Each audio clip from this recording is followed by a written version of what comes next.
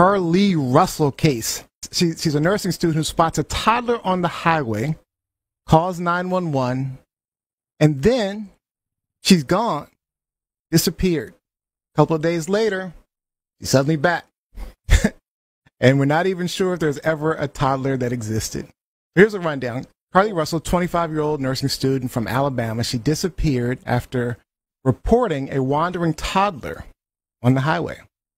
Yeah, there's video of her getting out of her car on the highway, and she just reappears at her parents' home 2 days later.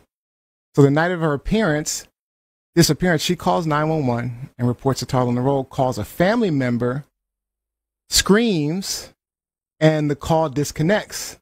Police arrive, they find Carlee's wig, her cell phone, her purse, all in her car, in her running vehicle. But there's no Carlee, no child.